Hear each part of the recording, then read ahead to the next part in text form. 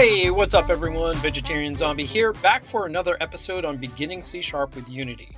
We're going to dive a little deeper into objects. In this lesson, you're going to learn the difference between reference types and value types. Now, before we start, my name is Vegetarian Zombie, and on this channel you can find lots of videos on game development, game tutorials, and occasional playthroughs. It's been a challenge with a full-time demanding job and a family with 2 teenagers, which is why videos have been so slow.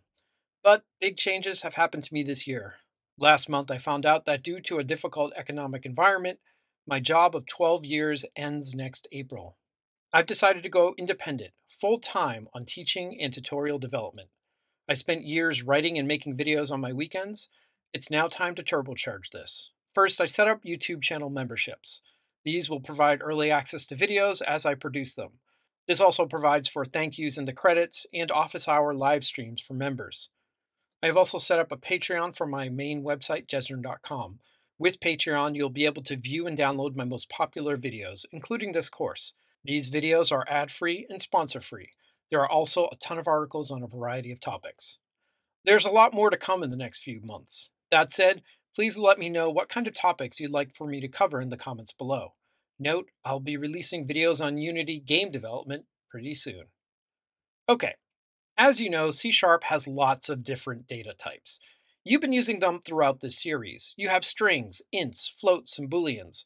There are Unity types like monobehaviors, and in the last episode, you defined your own types, such as the fighter class. Some time back, you learned that variables are either a reference type or a value type. For the vast majority of this course, you've been using value types, but with the introduction of the class, you are now officially using reference types. Just for a little bit of a side note, the string is actually a reference type that behaves like a value type, but that's beyond the scope of this.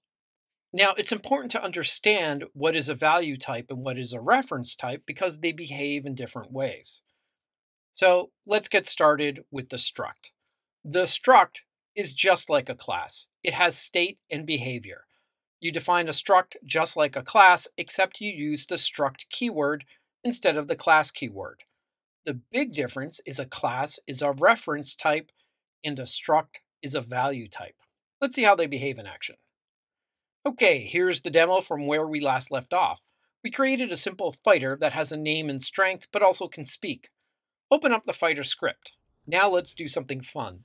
Change the fighter definition from a class to a struct.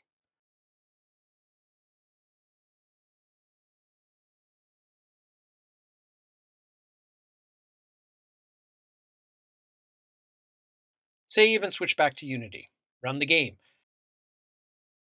It runs exactly as before. What might have changed?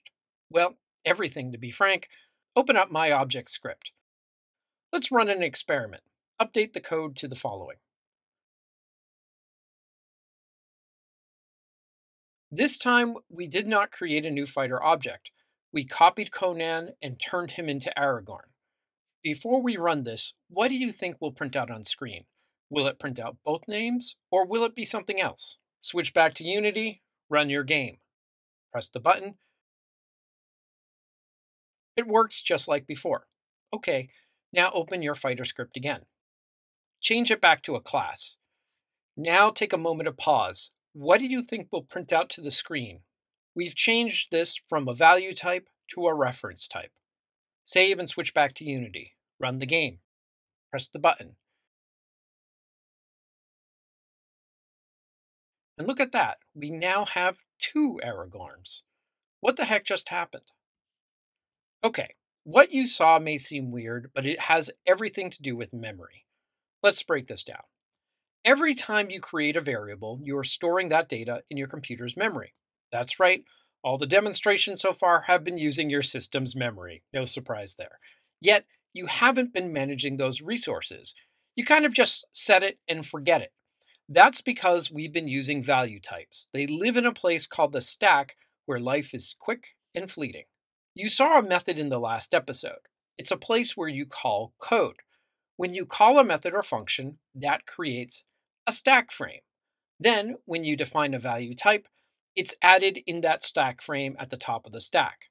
So here we are calling the start game method. It defines the player's name. This is added to the stack. Next, the method calls the run game loop method. This defines two variables and it adds them to the current stack frame. This method then calls the endgame method. This defines the points variable and it's added to the stack. Once the method reaches the end, it's popped off the stack and the memory is reclaimed. Once the endgame is popped off, the others are popped off as they reach the end of their methods. Reference types are different.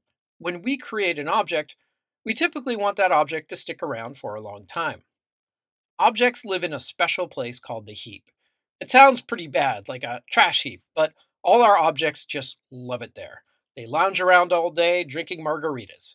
So the stack is for quick access and use, and the heap is for guests who don't leave the party after the party ends. Objects stay in the heap for as long as references point to them, and this is done by way of a reference count. Every new object starts with a reference count of 1, since there is one variable pointing at that object. Now the Berserker object has 2 references. Some random point in time, C# will run a garbage collector. This is a process that goes through the heap and checks all the objects. If an object has 0 references to it, that means it's no longer being used and it's ready for garbage collection. Garbage collecting is not free. It takes processing power.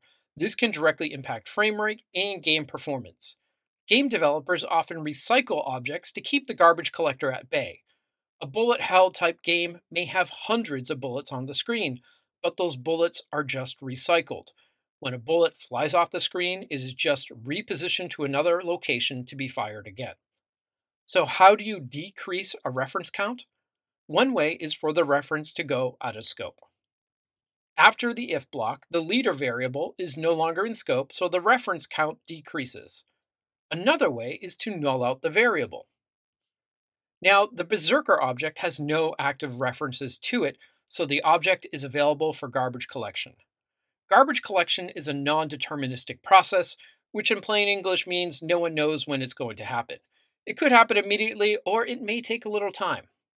Okay, you understand the difference between the stack and the heap, but let's explore their behavior. Take something like this. Here we have a variable and that we set to 10. Now let's create a new variable based off of the old one. You are copying the value of x and assigning it to y. And that's the key point. You copy the values and they exist independently of each other. If you change one value, the other isn't affected. Now let's look at our fighter class. Here we create a fighter object. This fighter lives in the heap and we just created a reference to it. A reference simply points to the location of an object. It's like a mailing address to a house. When you do something like this, you are copying the address to another variable. You aren't copying the object itself. It's the same object. Now, the object has 2 variables or references pointing to it. When you change the property, such as the name, in say 2 different variables, you're just changing one object. The struct is a little different. A struct looks exactly like a class, but a struct is a value type. When you assign a struct object to another variable, you actually copy that object since the struct lives on the stack. Structs are useful to group similar data together. For instance, in Unity, there is a struct called a vector3. This represents x, y, and z coordinates of a location in 3D space. You use these all over the place. It's just a simple collection of properties and methods. You generally don't need them to live long. As a good rule of thumb, always start with a class when defining objects, and later you can reevaluate your usage and you can switch to a struct if necessary. In most places, you can probably get away with using a class. Now, there is a danger working with classes. Check this out. Notice there is a variable, but there is no object. Oftentimes, you'll set up your variables and later assign them objects at some point down in the script. It's an empty reference because the object isn't created. If you try to use it, say call a method on it, you'll crash your program because it's an empty reference, or otherwise known as a null reference or null pointer. If a reference can be null, it's always good to put it in a null check. You will run into this error lots and lots of times, especially in Unity. When this happens, it just means you didn't initialize something or forgot to add an object somewhere. Well, that's it for this video. That was a whole lot of theory. Don't worry, we're going to get back to writing code in the next video. In that next video, we'll dive into the world of methods, and you'll get a quick primer on access control in the process. See you then.